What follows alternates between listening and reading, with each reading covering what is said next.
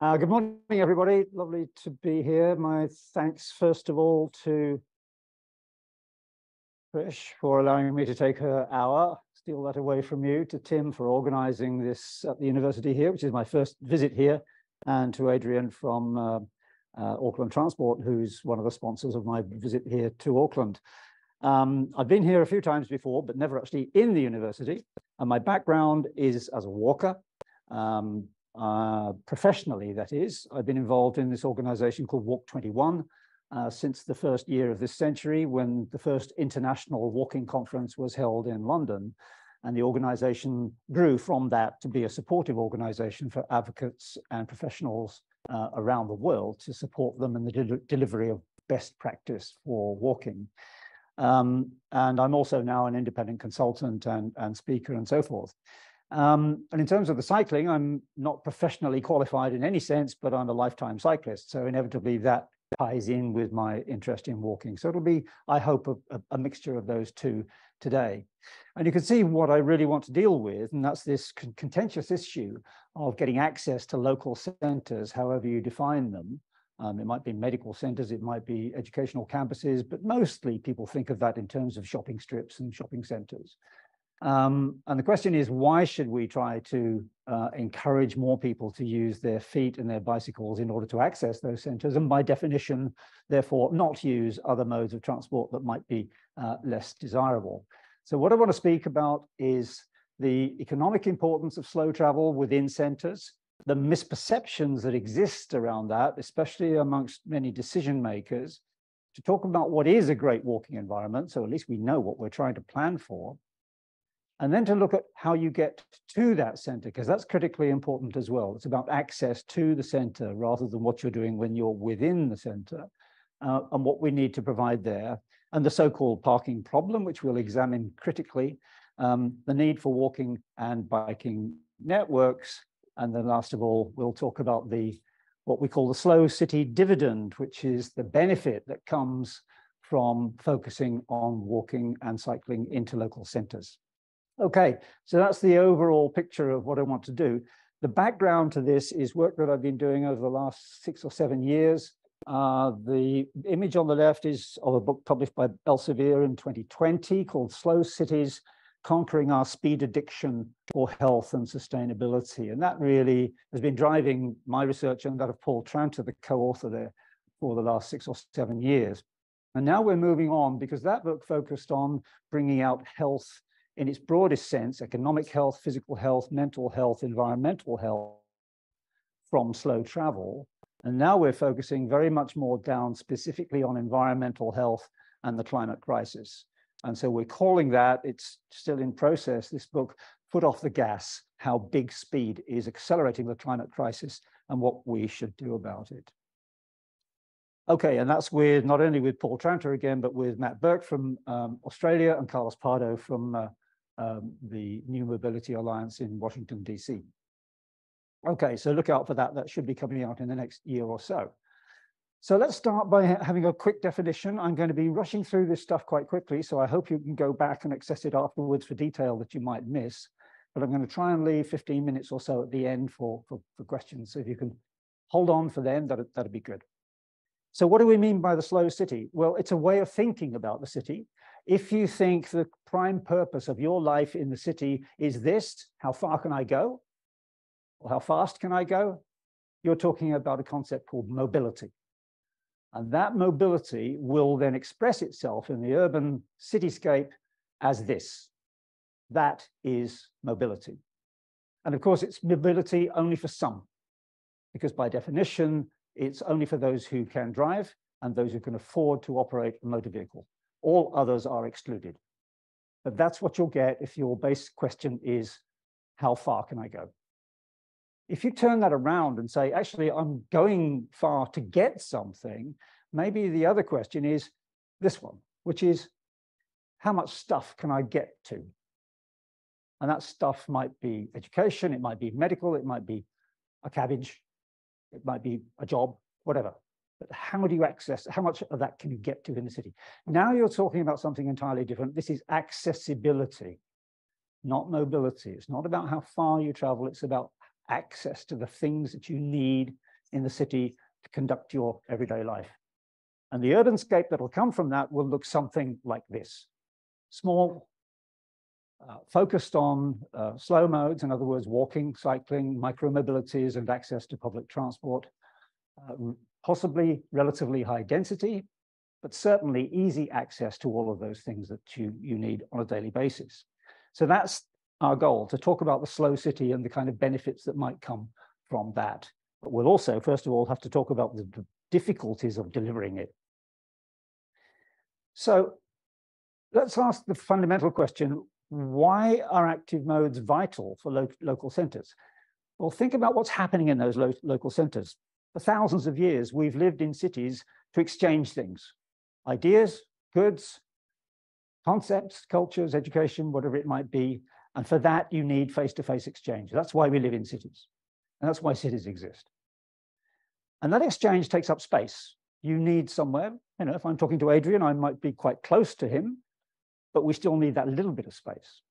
And if he needs to go somewhere else to meet somebody else, he needs a little bit of space if he's going by walking. So our exchange space that we need is really quite limited. But also in the city, we need movement space. In other words, to get to the other activities. And provided we are all moving on slowly on feet or on bicycles, that movement space is really very limited as well. So the exchange space and the movement space can coexist. That's not a problem. The problem arises when somebody starts operating a vehicle which is going to be traveling at high speed and which gives danger to other people, because now they need more space. Because obviously if you're driving at 30 kilometers an hour or 40 or 50, vehicles have to be farther apart, which means you need more space for the movement. They have to be parked at the end and the start of the journey, which means more space as well. So once you start allowing those modes to dominate your movement space, given that there's only a finite amount of space in the city, then you have to give up exchange space in order to allow for more movement space. Does that make sense? So the more people start moving long distance or at higher speeds, the less exchange space you have and the less exchange possibilities you have. And so at the end, sorry, I've gone back here. At the end of that, what we're arguing here is that exchange space gets taken away by the movement space.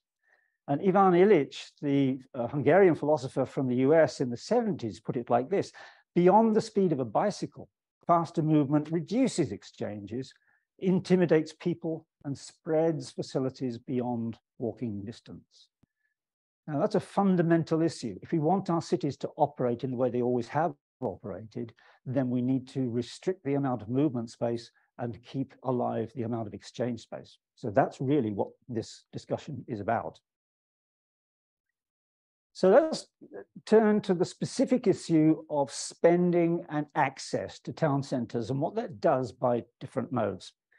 And what I'm going to do is show you some well-known examples, and then I'm going to stop because there are zillions of examples, and I'm not going to go through all of them. It will just be very, very boring, but I'm just going to show you some classic ones to illustrate the direction in which they've gone.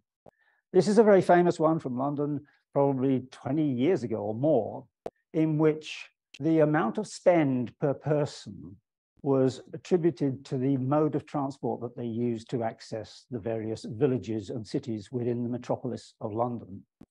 Those who came by walking spent £91 per week on average. Those who came by car spent on average £64 per week. So here's a fundamental nugget right at the start. Walkers spend more than people arriving by car. How can that be? They can't carry much, whereas people in cars can. The difference is the frequency of attendance at the local centre. So car drivers buy more on each trip, but they only go to the city centre a few times a week. Whereas walkers spend more in total, excuse me, because they visit so many times during the week. Does that make sense? They buy less on each visit, but they go more frequently. And there's a double bonus there, because this is what we call the turbocharger effect. If people go to the city a lot, they are in the space. They are people in the space. And what's the world's favorite activity when you're in town? Watching other people. So the more other people are there, the more you want to be there. So people walking may not buy as much every time they go there, but they go there a lot. Their end result is their spend is higher than car users, and they populate the space with attractive things that other people want to go and see. That's a classic from London a long time ago. Bring it up to date a little bit. This was a study in a street in Melbourne, looking at bike parking spaces and the opportunities in that particular street. Alison Lee found that the retail spend per hour generated by one parking space was $27 if you parked a car there for an hour, but $97 if you parked 6 bikes in the same space. Make sense? Take the car away, park 6 bikes, 6 cyclists, 6 people spending instead of 1. And her argument at the end was replacing car parking with bike parking makes economic sense. Another one, a very quick one from a couple of years ago. Toronto, summer 21, converted some on-street parking spaces for local businesses to patios and parklets and so on. That generated nearly 50 times as much in revenue as would have come from parking a car in that space. Another one from Melbourne, Fairfield Village. The estimated monthly spend was significantly higher for walkers, $400, than drivers, $230, from a survey done by Vic Walks. Now, I could go on. I'm not going to. These studies have almost come to an end because nobody bothers to do them anymore because the results are always the same. And this is a really important point because we battle all the time with retailers who say, oh, well, that's Melbourne. Oh, that's London. That's not going to work here. But every time you do those data studies, you come up with the same result. Walkers spend more than car drivers. Cyclists spend more than car drivers. Every single time. I've not, in 20 years of searching, found any evidence to the contrary. It's an absolute conclusion. So here's a problem, though, that we have, and this is the misperception that's out there about this importance that I'm stressing. This is a survey in Melbourne suburbs in 2019. And to understand the diagram, you need to understand the different colors here. The green color is the actual mode of customer travel. The gray color is the traders' estimates of customer travel. Okay? So here, look, the traders thought 61% of their customers came by car, only 39% did. The traders thought that only 14% of their customers walked. Actually, 31% did. So there's a fundamental misunderstanding by traders about their own customers. They say they know their customers well. Well, clearly they don't. They don't know anything about their modal use and how much they spend. And it's happened in New Zealand here. One survey asked in several cities, in major shopping centers and shopping strips, what people wanted. They asked the retailers, what did they want to make their street better? Look what they said. More on-street parking, more off-street parking, and pedestrian crossings. And they asked the shoppers what they wanted, and they said landscaping, frequent bus services, and pedestrian crossings. No mention of parking. Not an issue, but the retailers would like you to believe that parking is top of mind for everybody who goes shopping to any shopping center. And it's a myth. It's a misunderstanding. It's a perception, or it's a fib. It is just not true. So the importance of walkers' expenditure, therefore, is misunderstood as well. This is a survey in Brisbane of restaurateurs. Did they know how people arrived at their restaurant tables? No, they didn't. They overestimated car users' spend by 3 times. They underestimated public transport users' share by 100%, and they underestimated walkers' share by 100%. And so the findings imply that restaurateurs would be better off advocating for improved public transport rather than for more parking. So these results are really solid, and they appear time after time after time. And as the authors of that study commented, disparity may lead traders to push for transport planning decisions which are not in their best interest. Now, how can you solve this problem if you don't have data? I want to just show you very quickly this example because I think this is really splendid. This is Acland Street in St Kilda in Melbourne. This is their main shopping street. It's very nice. plenty of footpath dining, palm trees, sunny, open, you know, all the rest of it. Very good, but there's not enough space. And the local government was really concerned that the retail offer here was being damaged by the crowding. So how do you resolve the crowding? Well, you can't move the tables and so on from private property. You can't expand the footpath because there's car parking here. So the only thing you can do is move the car parking. And as soon as they realized that, they knew they were in trouble because they knew what the retailers would say, oh, you can't touch the car parking. That's essential for our livelihood, even though it isn't. So they were very clever. They knew that if they did the studies and said to the retailers, we don't think you need the car parking, the retailers would say, we don't believe you. So the council gave the Retail Association $10,000 and said, go and do your own surveys, please, and come back and tell us who uses this street and how much they spend. And the Retail Association said fine, yeah, because we know it's going to prove it's all car users.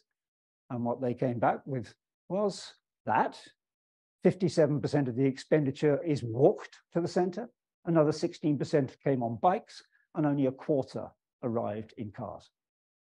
And when they realized that, the retailers started asking for parking removal, which I think is the first time ever in the Southern Hemisphere that I'm aware of. And so what they did is they started removing car parking and turned it into busking space and other people space, parklets, etc. Very successful. And in the end, they decided to get rid of the cars completely. And that's what it's like now. It's a full-blown car-free plaza, and it works exceptionally well without a single car in sight. Okay, I'm going to rest my case at that because we've done enough on that basis, but I really wanted to get across the point that there is no opposition to this statement that people using slow forms of transport are more valuable in local centres than people using fast transport, i.e. cars. So what we want in those city centres is what we like to call sticky streets, not Teflon streets. We don't want people driving there and driving through. The last thing you want is a Starbucks drive-through in the middle of a successful shopping street, because that just encourages people to drive through. You want places where there's opportunities to stop, smile, join in, all of those things, patios, casual seating, pop-ups, culture, evening economy, all of those things encourage more people to come in. They attract walking shoppers. And we know from other surveys that walking shoppers are much more likely to come along with other walkers.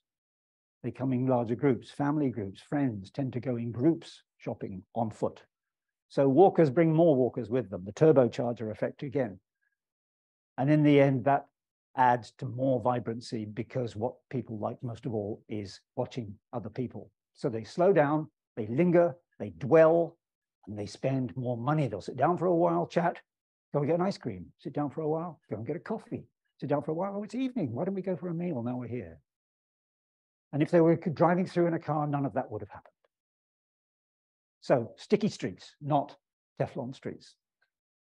So walking is about spending time, not saving time. And I put this up here to give you an indication of how this is so misunderstood. This was a serious proposal for Oxford Street in London, which is very, very crowded for pedestrians. Somebody came up with the idea of dividing the footpath into two, a slow lane here next to the shops and a fast lane out here next to the cars.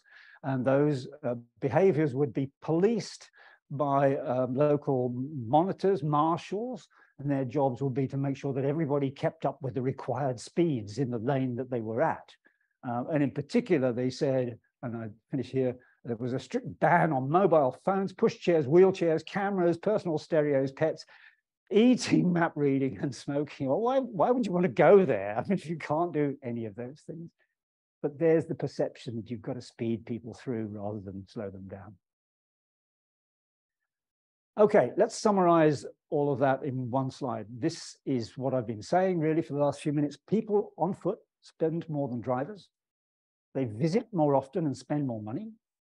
And they disproportionately add to the vibrancy.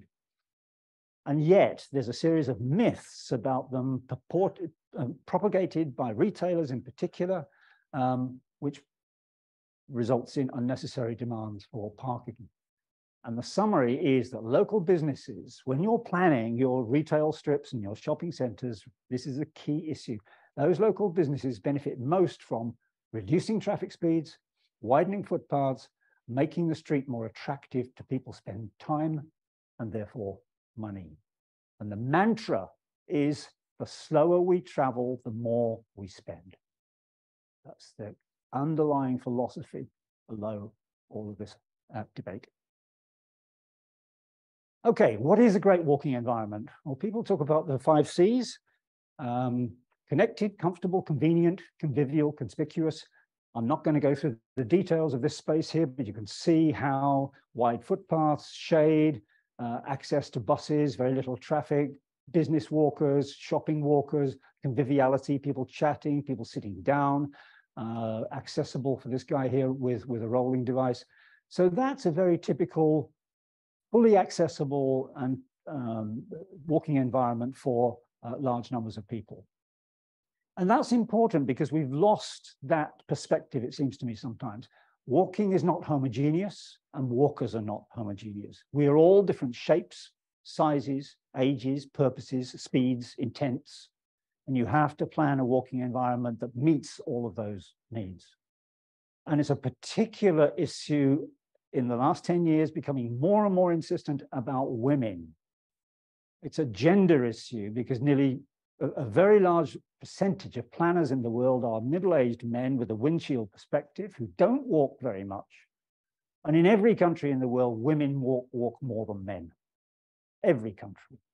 So if you're planning for walking environments, you're planning for women, and that's frequently forgotten.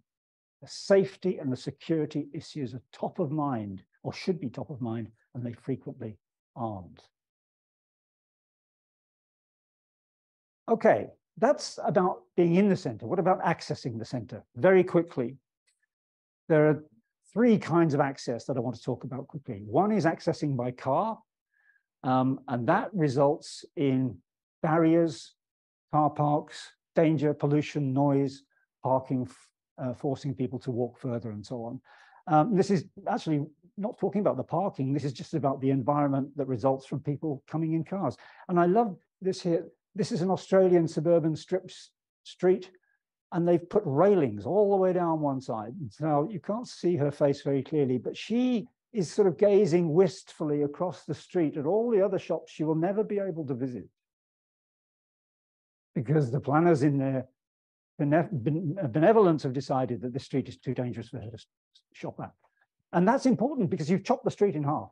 So you've chopped the economic value of the street in half. You're only going to get 50% of your spend here because of the railings. So the negative impact of drive-through shoppers is out of all proportion to the extra business that they bring. Okay, if you do access by car, then you're going to need cheap and abundant parking. And the more you provide that, the more you encourage people to drive to the center. So you're shooting yourself in your foot by providing more parking and expecting later on to redeem that. And Daniel Herridges in a Strong Towns blog a couple of months ago said, public space in a lively urban area is a tremendously important and scarce resource, and parking is just about the least valuable thing we can do with it. Any city can do this math.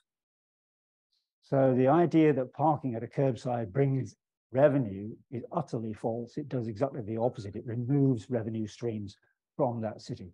And as Cynthia Nicotine put it beautifully and pithily, no one ever goes to somewhere because it's got great parking. You can't imagine that conversation, can you? Well, let's go to so-and-so town. It's got great parking. Nothing to do, but it's got great parking. Okay, that's if you access by car. What about if you access in other ways? You can access on foot. But walkers don't just sort of materialize from behind the buildings. They've got to get there somehow. And that means you need to provide for them in terms of integrated networks. It's just the same way as you provide for integrated networks for car travel. And that means it has to be connected. It has to be accessible to all. There has to be symbiotic relationships with public transport. In other words, the footpaths connect with bus stops and railway stations. And every single crossing in your pedestrian integrated network has priority over cars at intersections. That's a fundamental for your network. And I have to ask the question, I mean, many of you will come from towns in New Zealand or other parts of the world that have a bike network. and a bike strategy and a bike policy? How many of you come from places that have a pedestrian network or pedestrian policy even, or pedestrian strategy? And the answer is often no, we don't. And yet it's critically important. You can't expect people to access the center unless they have an integrated network to do so. And then thirdly, I've talked about cars, I've talked about walking. The third one would be bikes.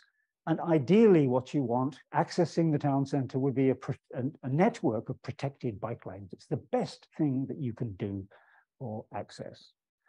And ITDP in Washington just said about protected bike lanes, they are relatively inexpensive, can be built rapidly, but when these networks are implemented at a citywide scale, their impact is huge. So protected from traffic and focusing on your town center. Okay, and bear in mind, mobilities are with us now, of course, micro-mobilities, scooters, e-bikes, LEVs, light electric vehicles, all kinds of them appearing now. And they, of course, make the case for more segregated bike lanes because that's probably the best place for them to travel. And I'm going to move on quickly from that and then argue, okay, so you've got your walking network into the town center, you've got your bike network into the town center, but what about where you live? What about when you open your door in the morning, if there's just streams of traffic and you can't even get out, start your walk or start your bike ride? So you need calm spaces in your residential neighborhood as well. So that's what you should be looking at now, and that is your slow spaces around housing areas. And, you know, these cases, this one is in Brooklyn, I think, this one is somewhere in Utrecht. They are low-speed environments. And because they're low-speed environments, you don't need bike tracks, you don't need bike paths, you don't need any protection. Everybody's traveling at the same speed. So you just buzz along. You don't need helmets. You don't have to put special gear on. Here you can cycle in normal clothing on your normal daily activities without special measures, provided that the speeds are low. And by low, I mean 30 kilometers an hour, absolute maximum. Get that, and all the other things follow from it. Okay, how do you do that? Well, around the world now, we're seeing more and more places go for 30 kilometers an hour as the norm. And I know there are many of these appearing in Auckland and New Zealand cities. But what the best cities are doing now is not just having it as the norm, but having it as the default. Paris is now default 30. Every street in Paris, you can't drive at more than 30 kilometers an hour unless it says you can. It's the reverse of what we've grown up with. Okay, it's 30 unless we tell you otherwise. And more cities are doing that. And if you do that around where people live, then these slow spaces become absolutely possible. It started in Graz in Austria in '92. Now look at some of these figures here from around the world, Berlin and other cities having very high percentages of their populations now, North America as well, where people live in very quiet residential environments. Okay, I'll skid past that one here, but this is the kinds of results you get. And I think this is a really significant slide, even though I'm sorry, it doesn't say much about New Zealand because I couldn't get the data, but I think I know what the data will say. This is children walking or cycling to school in 7 countries across the world. The green bar is the percentage of kids who go on their own on foot and bike to school. Japan, it's nearly 100%. Netherlands, it's over 90. Finland, Denmark, Germany, it's all over 50. And the significance of those places, every single one of those countries around schools has a speed limit of 30 kilometers an hour. These bottom 2 have speed limits around school of all kinds, but they are never less, or rarely less than 40 or 50. And they are not normally default for 30 or a lower speed. And look at their figures for walking and cycling to school. And I haven't time to go into that, but we could have a long discussion about what that means for kids' development, about their health, about their lack of ability to walk and cycle and get incidental health benefits as part of their lives, about the damage to their parents. I'm sorry, ignore that. It's telling me I'm dying, but I'm not. I don't think I am. Anyway, if I fall over, I'm proved wrong again. Oh, shut up. Sorry.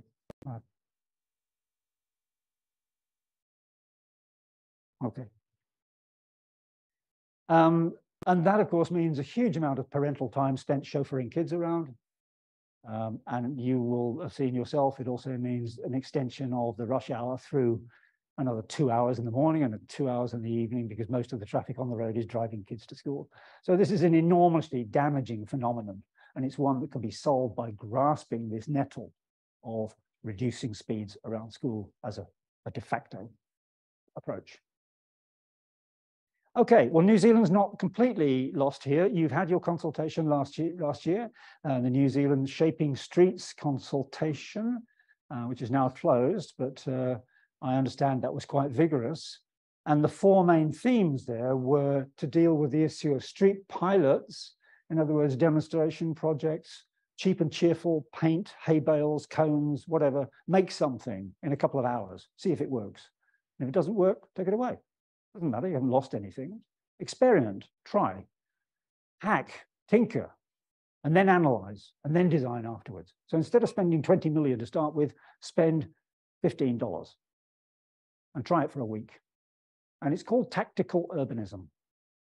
Or you can call it street pilots, or you can call it demonstration projects. But they're used all over the world to reduce the anxiety that people have about change and to show people how good it can be if you were to prepare to make things a little differently. This document talks about restricting traffic, about modal filters, in other words, keeping traffic out of residential neighborhoods, but allowing people to walk and bike through them. They talk about school streets, which are actually start and end of school day measures. And they talk also about community streets, which might be 3-hour closures on a regular basis to allow kids and so on to play in those streets. So New Zealand is looking at this now, and there is a document out there that if you don't know about it, certainly follow up on that and see what the consultation responses have been like.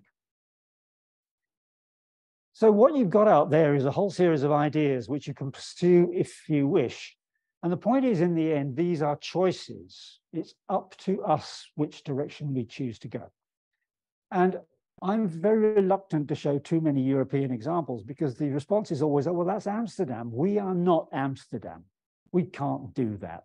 Amsterdam can do it because it's Amsterdam, but we can't because we're Palmerston North or whatever. So if you put up a picture of Amsterdam, everybody says, yeah, we can't do that.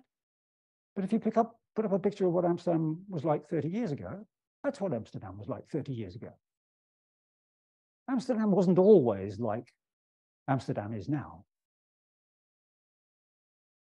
And as Brent Tadarian, the Canadian urban planner, said recently, Amsterdam chose to give their streets to cars, and then they chose to take them back. There's nothing magical about Amsterdam. They just chose. These, in other words, are not financial choices. They're not technical choices. They are political choices. And if this is what you want, you can have that with the right culture and policy shifts. And just lastly, in terms of the benefits, before I wrap up with a couple of slides, I just want to make sure that you're aware that this isn't just about retail. There's plentiful evidence that walking centers and cycling centers bring enormous other benefits as well. And Rodriguez and Leinberger have just published this in the States. This is the second of 2 volumes. The first one was about 2016, I think, called Foot Traffic Ahead.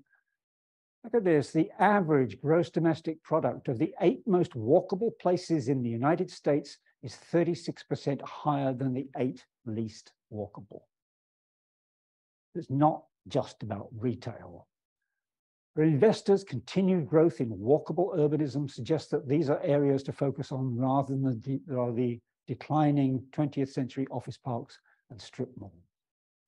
So there's a massive benefit to others as well in terms of real estate and commerce and business and so on that come out of walkability in urban areas. There's an issue, a side issue here with gentrification, which we need to be aware of. But provided you can manage that strategy successfully, then walkability will bring you widespread benefits. Okay, so here's my slow city dividend. This is, you know what a dividend is. You invest in a strategy or a bank or something for a long period, and in the end, you get a dividend. You get something back. This is what you get back. It's about the local economy.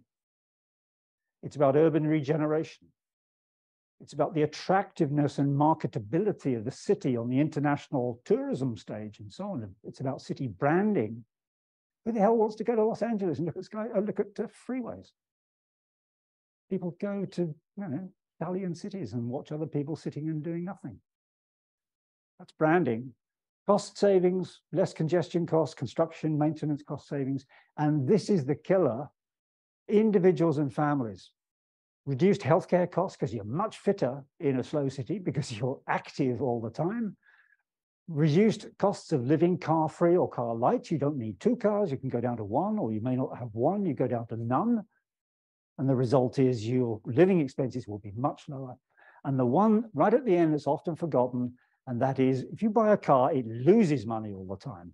If you buy a house, it gains money all the time. A house is an investment. A car is a loss maker. So if you spend your money on getting around in the mobile city by spending it on cars, you are definitely not going to get rich. If you spend your money instead on a house and walk in a walkable neighborhood, your house will increase in value. And current estimates are that in the US, you'd be $1 million richer at the end of 30 years of that process. So there's huge benefits here to individuals in the city and the economy at large. So how do you get this? Well, people are talking about this as a possible sort of design shortcut to that. These are the so-called 15-minute cities. An idea from Carlos Moreno in Paris in the last 10 years. This diagram is actually from Melbourne's plan for 20-minute cities, but it matters not. It's the same basic idea.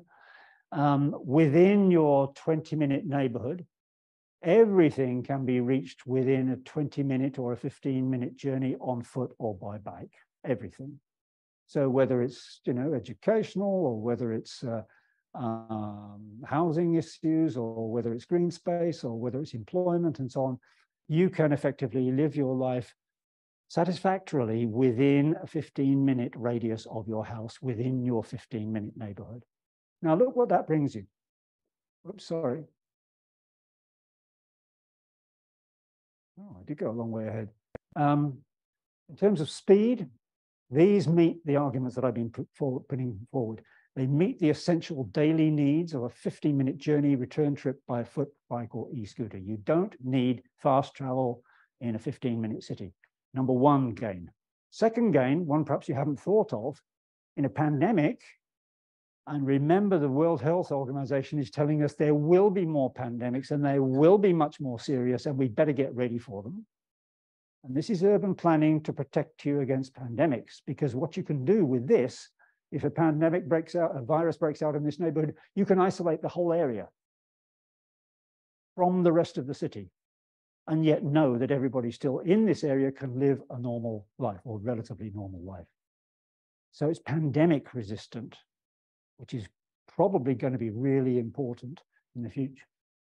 And then thirdly, look what it does in terms of the climate crisis, because here people are using low energy forms of transport, low emission forms of transport, and they're not sprawling. And it's sprawling, which in terms of embodied emissions, carbon emissions, is hugely damaging. I mean, if concrete were a country, it would be the third biggest emitter after China and the US. It's astonishing, isn't it? And every road you build, every car park you build, every new housing estate and bridge, it's concrete and asphalt, which are massively damaging, and they are effectively there for the next 50 years. So without sprawl, you're protecting yourself again from the climate. So what a massive group of gains these are from the slow travel that you can use. Speed, pandemics, and the climate. So what we're seeing, understandably, around the world is a gradual renaissance of slow now. The view that slow is not a sacrifice, it's an opportunity to do something different. And as Fred Kent said, if you plan cities for cars and traffic, you'll get cars and traffic. But if you plan cities for people and places, you get people and places. A different way of approaching this. So the pushback has started. Here's my favorite character here. This is Peatonito, the masked defender of pedestrians' rights in Mexico City, who goes out on the streets every day dressed like this. And when he sees a car parked on a crosswalk, he just pushes it off. Now, we don't all have to do that. We don't have to be that brave, but he's a nice symbol of how the pushback is happening around the world. So in summary, what I've tried to do is bust a few myths for you here. Here's 6 of them. Car users spend more in local centres than walkers and cyclists. Wrong. Retailers make good transport planners. Wrong. Car parking is the most valuable use of curb space in local centres. Wrong. 30-kilometre-an-hour zones don't work and are unpopular. Well, they're often unpopular to start with, but they're usually very popular later on. You can't change the culture. Wrong. And faster is always better, which is what big speed has been telling us for the last 100 years. So my last message to you is to get walking, but don't pass on slothfulness, please, to the next generation. I don't want your kids to grow up thinking that's a normal way to get around the city.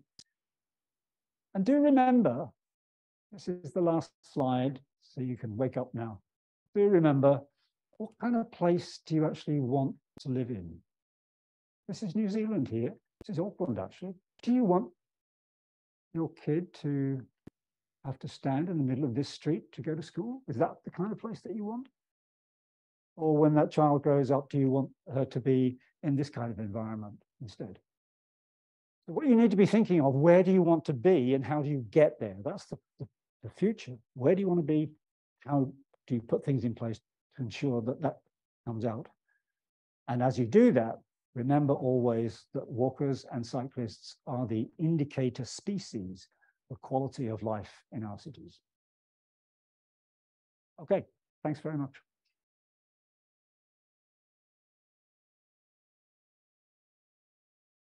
Well, I'm sorry about the beeping, and I'm still alive.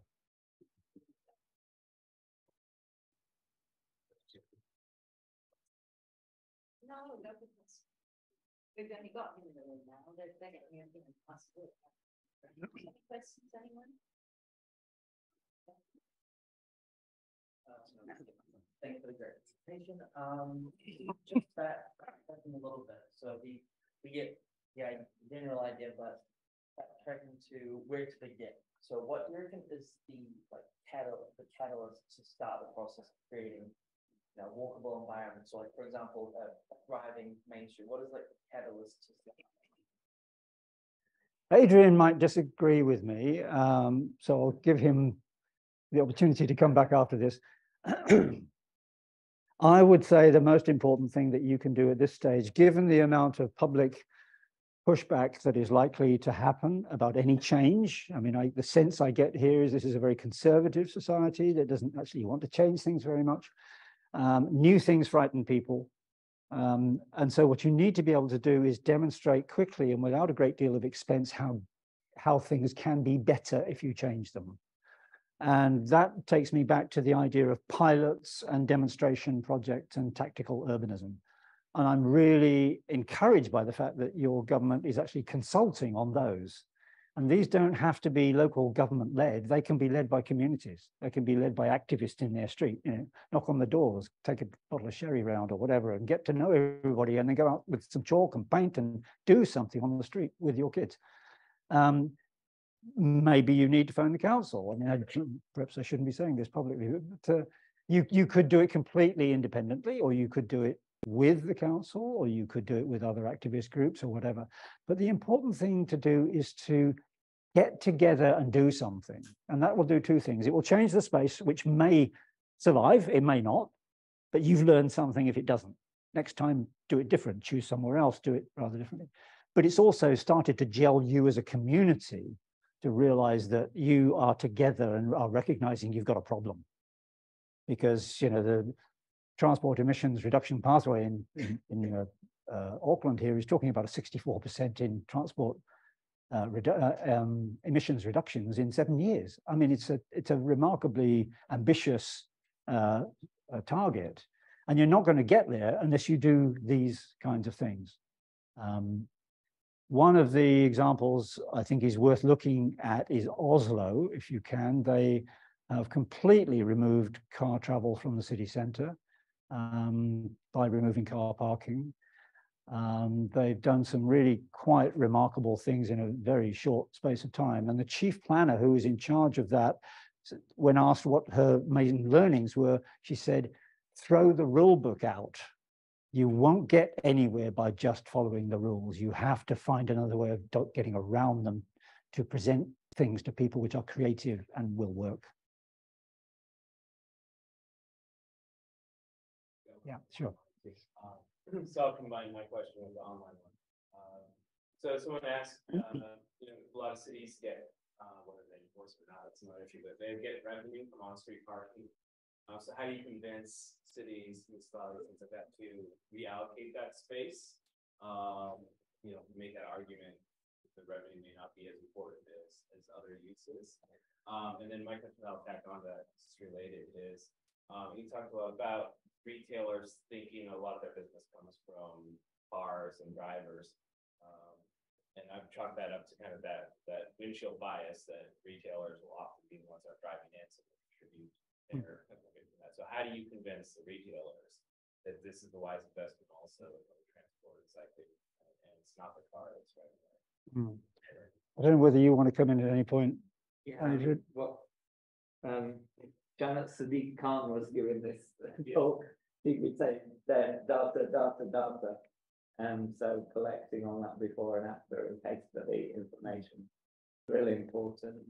On the parking revenue issue, what we often find is that people will be parked in the premium real estate, but then there will be excess capacity 1 block away, which isn't being used and isn't being charged for. And you can just get people to move, you know. So once you reclaim that space, those who still want to drive, and hopefully it won't be as many, they've still got somewhere to park and you can still collect money off them. So that loss of revenue is never as big as people would have you believe.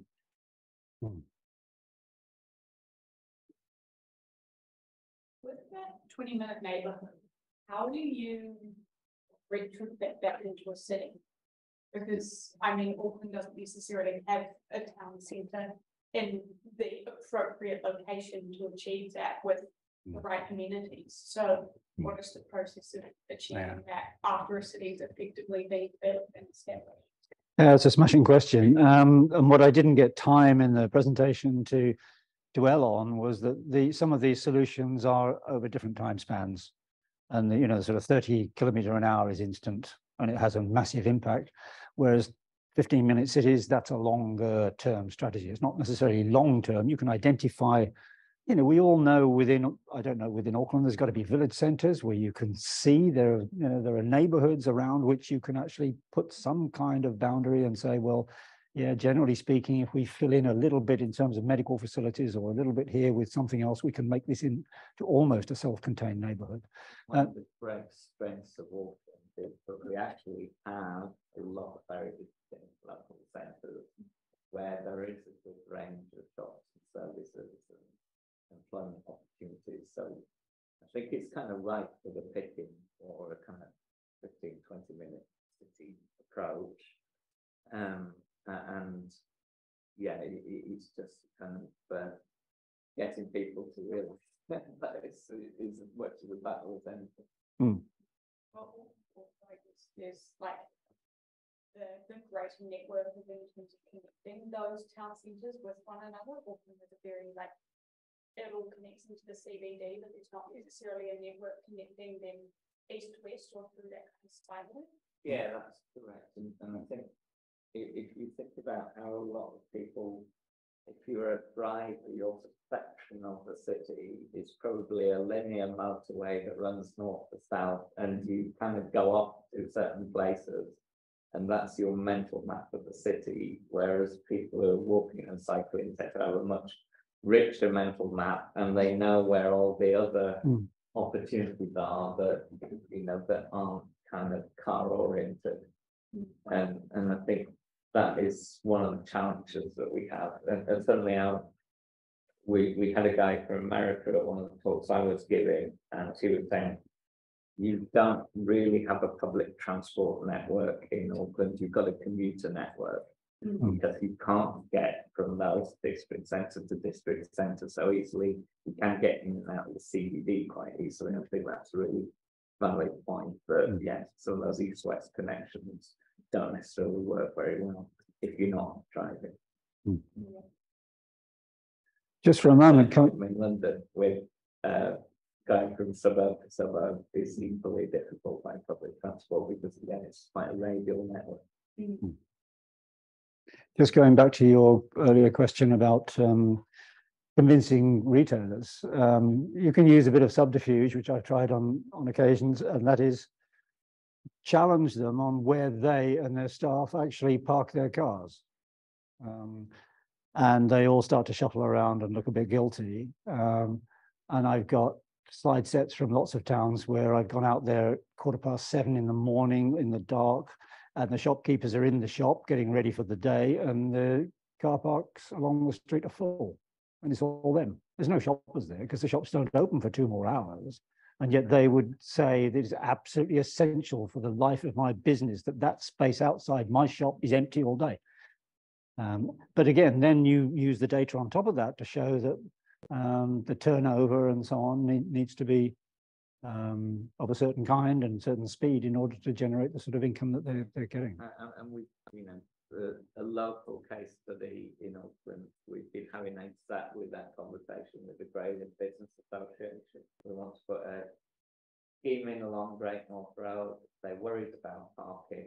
We went and talked to individual businesses, and everybody said, well, it's not our customers that have the problem parking, it's our staff, because they've got to move their cars every 2 hours during the day because of the parking restrictions. But we can work with that, because then we can kind of, work with permit systems. We can work with, well, where can they park elsewhere within 200 meters of the corridor? There are over 1,000 car parking spaces, so there is no lack of space. But it's just the perception that, if we want to park outside the door of where they are working, then they're going to have to move their car every 2 hours, because the idea with that car parking is it's for retail terms. And what's the cost in terms of lost productivity there of your staff roaming around the streets trying to find somewhere to park their car?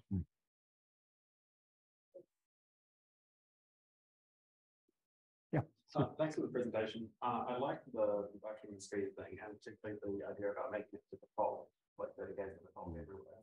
But how does that work when many of the streets are being assigned for much faster travel and people are still just without like massive enforcement?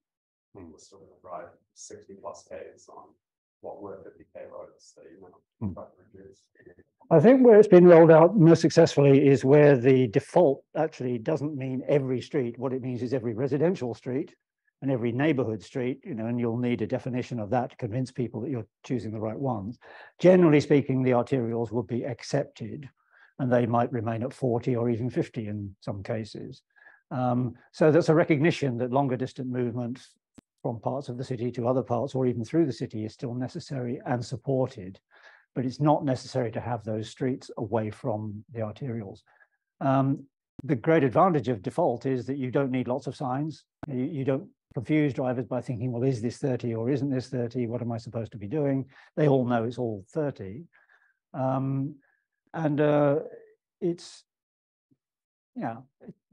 It's beneficial in all sorts of ways. It changes the culture. It changes the assumptions about what you should be doing in these kinds of places. And you might be able to make, with Adrian's department's help, minor tweaks to the look of the road, the feel of the road, so that the road tells the story, so that when you drive in, you think, ooh, this is different from what I've been on, and I'm expected to behave differently. And there's a very substantial literature on psychological traffic calming and how you can do that to give those signals cheaply, quickly, and very effectively too.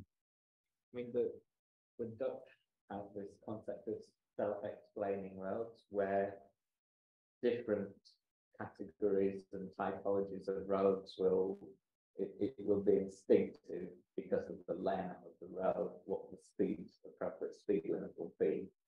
And most of the rest of the world don't have that, because the roads have grown up over 100 years and they're a mix. And what you can do is introduce elements. So, you know, the little gateway features that narrow down the road at the point at which the speed limit changes. Things like you'll see on in a lot of European towns, there'll be small towns, there'll be a roundabout at either end of the town, which just breaks up the flow of traffic before they hit the high street, and then that makes that high street into a 30-kilometre environment, even though it might be carrying quite a lot of through traffic. So just little tricks and things that you can do to help reinforce the speed limit, even, you know, in a city like Auckland, where the roads are not necessarily instinctively linked to the posted speed limit.